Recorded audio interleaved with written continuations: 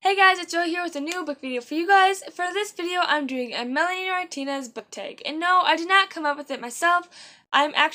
Somebody else came up with it, but the video I watched is done by Book Sniffing Fangirl. I'm pretty sure, I'm like 98% sure that's what it is, and I'm going to put her link below. I'm also going to put the link below for the original video. I cannot think of his name right now. I actually didn't watch it. But I was going to watch it, but then I didn't, so that's how that went. So this is not my own video, and so I'm just gonna okay, so what I'm doing for this video is Melanie Martinez has an album that came out in 2015 called Crybaby, and I have the vinyl and the CD version. This was an accident.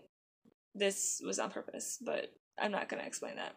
So pretty much what I'm doing is I'm going all of her songs, and there's going to be like a topic for each song that I'm going to put on there, and then I'm going to match a book or character to that topic, and that's pretty much how my book takes have been going and how they're going to go.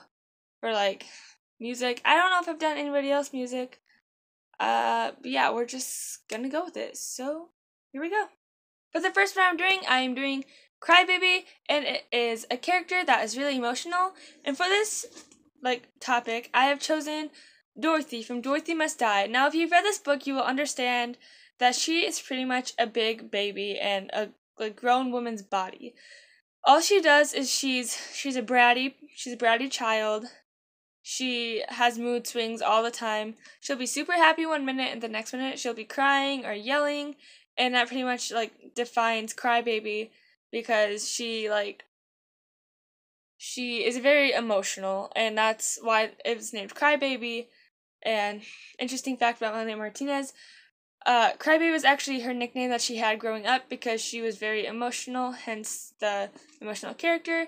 And I'm not saying that Melanie Martinez is crazy like Dorothy, but that's who I'm just gonna name as my really, really emotional character from Dorothy Must Die. The next one I have for you guys is Dollhouse, a book with a dysfunctional family, yes. So I've chosen Red Riding Hood. And if you have read this book or watched the movie, you will understand that it is a very crazy family, and this is going to be a spoiler for anyone who wants to read this book or hasn't seen the movie, but the dad is actually the wolf, the grandmother is a witch, and Valerie, the main character, is half wolf. She can still speak to wolves, as in her father, because she has wolf blood going through her, but her mother had no idea of any of this, and so her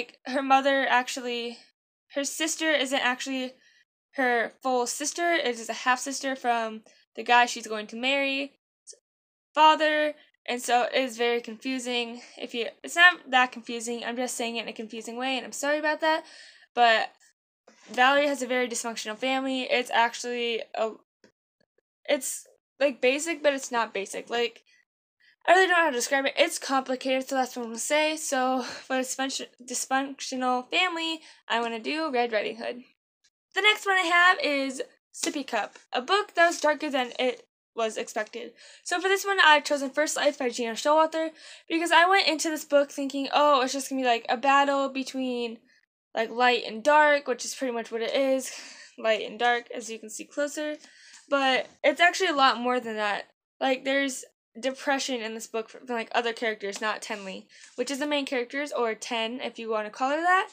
But it's kind of sad what she has to go through and what society is like in here. Actually, you're only allowed to have one child, and so she actually got sent off because her parents had another child, and this is also a spoiler. I'm gonna do a lot of spoilers, okay? Her parents had another child. It was a son, and so they sent her away to this camp, making people think that she was crazy.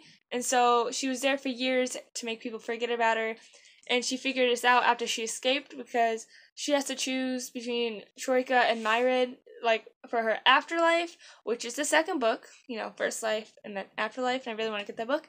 Either way, but it's kind of scary, it's kind of messed up, and it's, kind of darker than you'd really think, so I've chosen First Life. The next one I have is Carousel, a book or a character that has its first love. For this one, I've chosen To All the Boys I've Loved Before by Jenny Han. Now, I've made a book review about this, so if you don't know anything about it, go watch that video. But pretty much what this is this the main character, Laura Jean, like, has written letters to boys that she so-called loved before, like, all of this. She wrote letters to them, and somebody sent them out because she had them in a private box that she kept all the letters. And so what happened is they were sent out, and a couple of them had actually contacted her about the letters and everything that happened, but she actually finds her very first love in the book, and it's towards like the end of the book, so I'm not really going to tell you who unless you watch that video.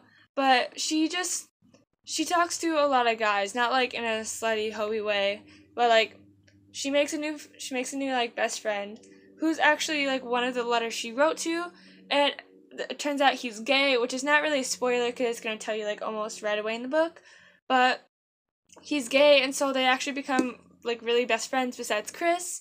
And Chris is a girl, no matter her name, it is a girl, and so she actually falls in love with a guy or a couple. And so that's why I've chosen this one for Carousel for the first love. The next one on my list is Alphabet Boy, a book or a character, more like a character that is not book smart but is actually very successful. So for this one I've chosen Cinder, and yes, you think that she's very smart because she's a mechanic and she can build all of this like all this stuff. She's like a pretty much engineer.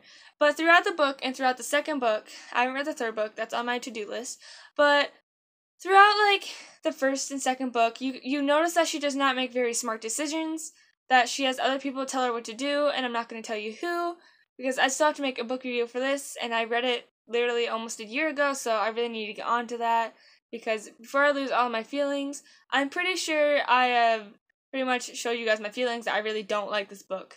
I really don't. I'm sorry, but that's what it was.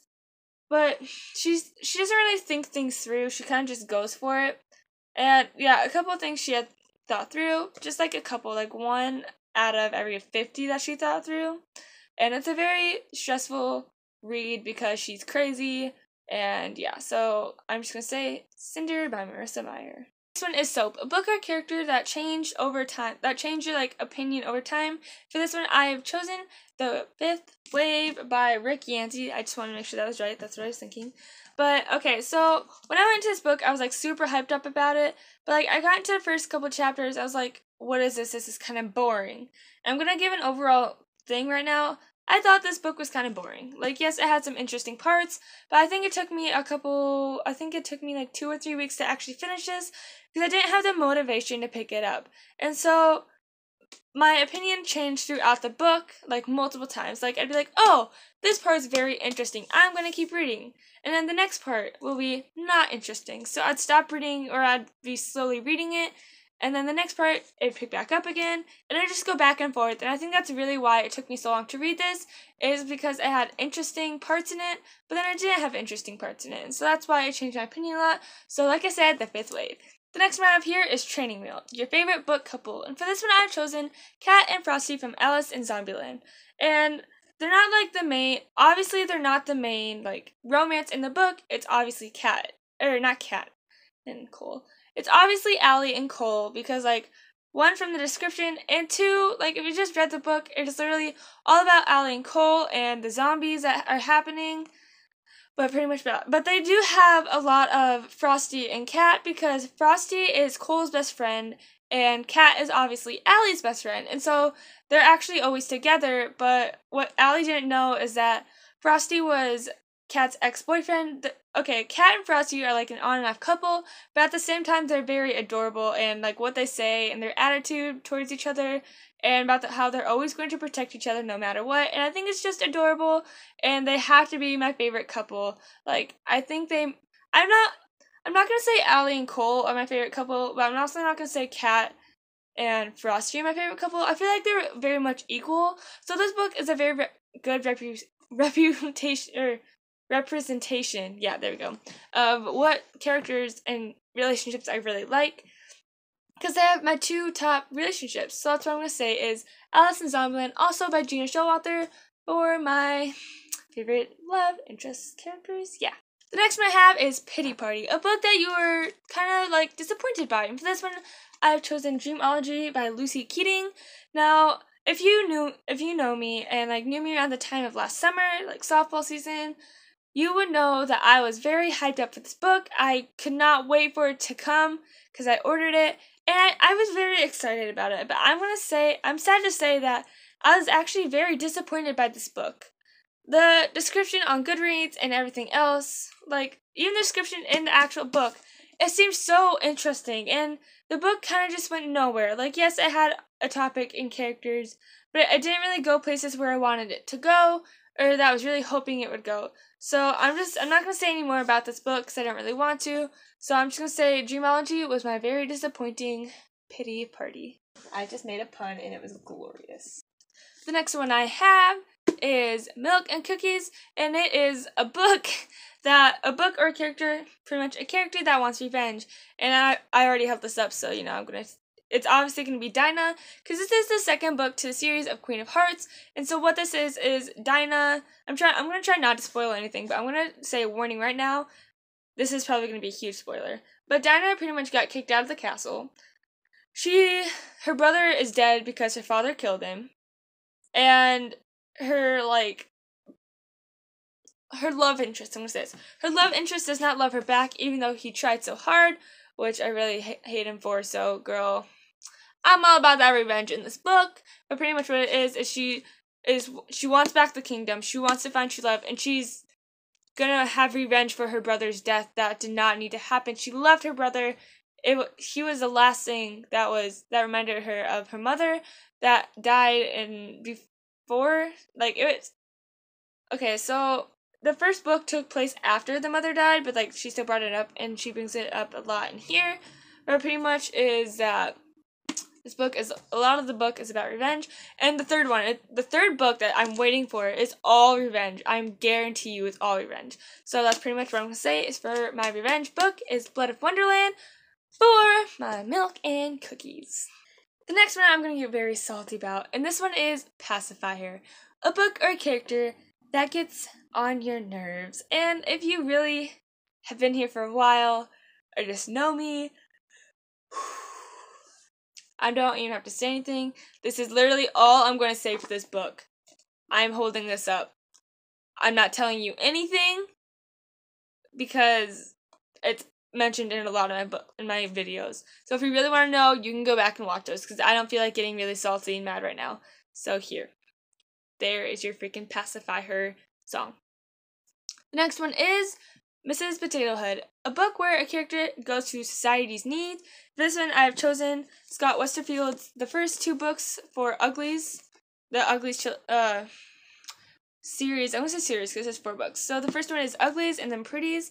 And so pretty much what it is Tally has to go through in this universe, because this is a dystopian, once they turn 16, they automatically go over to the pretty world.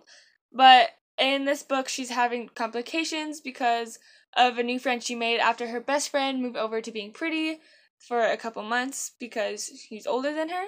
And so what I'm going to say is Pretties and Uglies, and they're based on oh my god, societies. I cannot believe I just did that. They're based on society's wants. Pretties, they're made into pretty people. Or they were already pretty. Ooh, I didn't notice this is flashy. But they were already pretty to begin with, but they didn't realize that they actually wanted them all to be super perfect and their noses one certain way. They all started to look alike because that's what they thought society needed. So that's what I'm going to say from Mrs. Potato Head. The last one I have is Mad Hatter, a character that is very eccentric or odd or crazy. And for this one, I've chosen Peter from the Wendy Darling series, Volume 1, Stars. And I've done a book review on the first and second book. I don't know if I posted the second one. I might have. I'm not 100% sure. No, I'm still working on that one. But pretty much what this one is Peter is crazy and dark and just, I can't even explain a lot of it. I did a book review on it, so if you really want to know my feelings about Peter and everything about it, just go watch my video about it. So, yeah. And that's pretty much what I'm going to leave off for the Mad Hatter because he's just crazy and everything else. So guys, Peter is the new Mad Hatter. Now, you must be thinking, if you have the thingamahopper, the disc, not the disc, Oh yeah, pretty much the disc. If you have anything of Melanie Martinez, like any of the albums in any ways, you will see that I have missed Tag You're It for a very special reason. Because Tag You're It, I'm not doing a book or character for this one. I am tagging everybody in the audience, or on the other side of the computer screen, or just screen. I really don't know how to put that, but I'm tagging everybody. Tag You're It. I'm taking everyone to do this book thingamahopper. That's not. I want to say thingamahopper a lot because I'm really bad at words, as you guys can see. But I take you guys all to do this, or at least comment down below what you thought of the video, and anything that like you want to comment down below. Really, what books you want me to read, or like what videos you want me to do. Just comment. Like I said, comment down anything you want. Comment, like, and subscribe to me to see more book videos like this, or just anything bookish related. So I will see you guys all later. Goodbye!